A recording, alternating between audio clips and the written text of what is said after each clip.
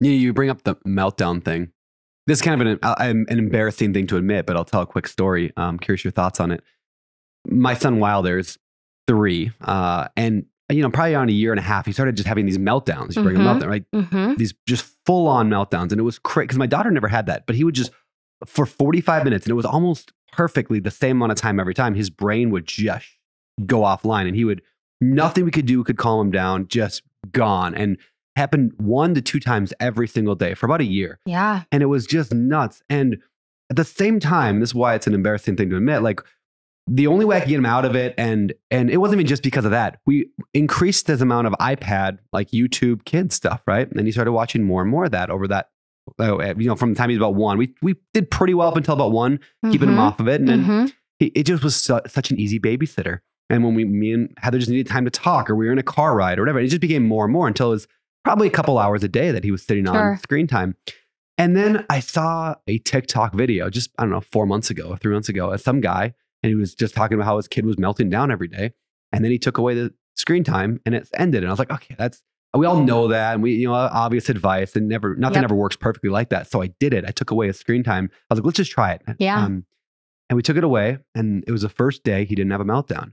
And then the next day he didn't have a meltdown. And the next day he didn't have a meltdown. It was the first time in a year. First day. I have never seen anything work that well. It reminded me of, there's a story of diabetics when they invented insulin, where they walk around the room, this room of kids that were all dying, diabetic, and they're all, whatever the term is there, they were dying. And they put insulin in all of them the first time ever. And by the time they got around the room, the first person, they were already like better, like they were standing up. And it worked so quick because insulin was like this miracle. It was like that. He didn't, the first meltdown after that was maybe 2 weeks later. And it was just, it was like, we were leaving for the night for a date night. So it was a more predictable, like, that would make sense. And it's silly to think that it was such a simple fix. And for a year and a half, even though I knew the answer. Yeah. So why did screen time, like watching fun videos, Blippi or Miss Rachel or whatever, why is that it clearly caused this meltdown where his brain shut off every single day? What is that? Yeah. So we are not recognizing as a society that screens and computers, and like, if you think about it, I grew up where it was the coolest thing when my dad got a phone in the car, and it had like that spirally, like, hey, let's come on, like Zach Moore's phone. Yeah. We all know generationally what that means.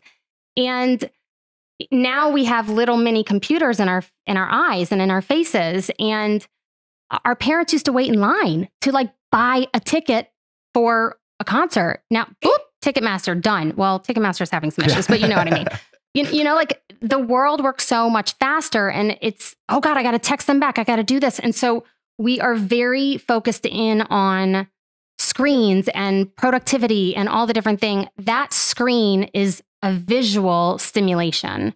And so what it's doing is it's revving his engine. It's revving his brain to where he's in a heightened state. And so let's say he was doing well with it, and then you take it away, and that's when the meltdown happens. It's because his brain doesn't know it's the transition between that heightened, dysregulated state or overstimulated state versus going back down to regulation. And most of my clients, I would say too, it's bringing it back from like the adult brain to the child brain, is we don't know how to go down. We don't know how to step on the brake. It's a gas and a brake, kind of, if you think of your brain that way. And learning how to throttle between the two is really what's important to find that mental health. Sometimes you've got to show up to the party and step on the gas. Sometimes you want to be able to step on that brake and slow down.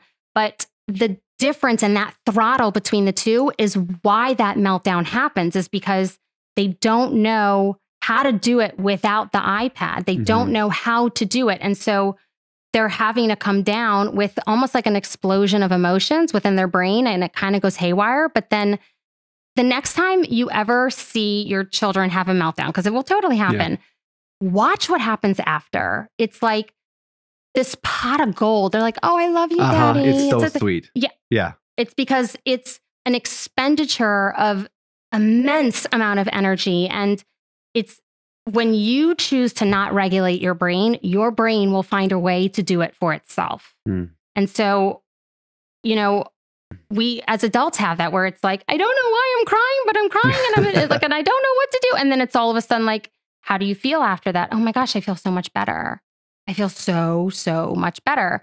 But it's I just don't think that we as humans have been given this information to understand literally how our vessel functions, and not again on a psychological level, but more on a neurological level of like, how does your engine run? Like, we have absolutely no idea. And so we are throwing iPads in front of our kids' faces because it's such a great babysitter. Like, I look, I get you, no judgment. Like, you do not have to shame yourself there. Like, plenty of people do it.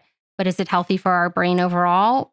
Probably not. Yeah, it makes me think of, if that is, I mean, obviously his brain is a 2 or 3 year old brain now, but what's that same thing doing for me, right? When we scroll TikTok, like, or Instagram or whatever, like that scrolling, I'm like, it's clearly messing with me as well. And I can feel a direct correlation between the amount of time I spend on my phone and my general depression or lack thereof, right? I can feel it. And I'm like, oh, I've been on my phone a lot lately. I just feel off. I feel down. Yes. And the annoying part is then the solution my brain gives me to feel better is to go back on the phone and do more phone. Yes. And so like it's like, oh yeah, you don't feel good with you're having a little drug relapse. Get up back on the drug and you'll feel good again. Because it's the discomfort. It's the discomfort in your brain from that. I like, this feels good. Scroll. And like, no one understands that the reason you're swiping is because your brain craves up and down motion. Like, you're not swiping left to right. You're swiping up and down. And the creators of these apps knew that. Yeah. And that's why they do it. And so your brain wants more of it. And it's really the discomfort between island A to island B. And it's that throttle. And that's like literally those two, that window and the window of tolerance and learning to sit with the fear of decisions and all the different things. It's an experiential experience when I work with clients, because they have to be able to feel it so that they can recognize it, become aware of it, and then support a new pattern within the brain so that you're like, I know what's going on here. I know why I'm this. Oh gosh, I know why I snapped at my kids. Oh my gosh, I know why I'm scrolling my phone and I really don't want to play, Legos with them. Like, now I know why. Got it. It's not put the phone away, let me force myself to go play Legos. It's how do I take care of myself so that I have the mental health I need to be present for my kids?